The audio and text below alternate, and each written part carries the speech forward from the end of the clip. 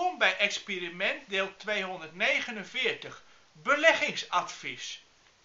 Jullie herinneren je vast toch wel video 229, waar we ook al beleggingsadvies gaven. Benieuwd. Meenemen. En een plakje kaas. Daar hebben we je laten zien dat je, zonder het risico op veel geld kwijt te raken, een plakje kaas op een stroopwafel kunt doen. Maar op die video heb ik heel veel commentaar gekregen. Waarom? Omdat een stroopwafel rond is en een plakje kaas is rechthoekig. Dat past dus niet. Nou, daar hebben we wat op gevonden. Vandaag doen we een nieuwe proef met beleggen, namelijk stroopwafel met salami. Jongens, denken jullie dat het lekker is? Hebben jullie er zin in? Ja, oké.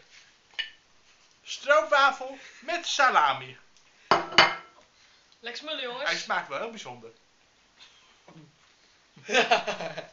Heel bijzonder, ja. Jullie wisten het niet. Dit is wel natuurlijk.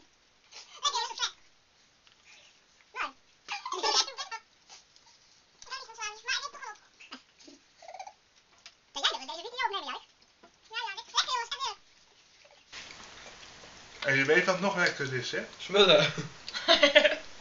Een vergiet. Een vergiet.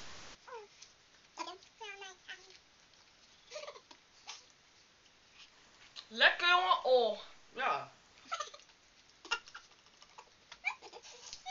Nou, doe dit gerust thuis na.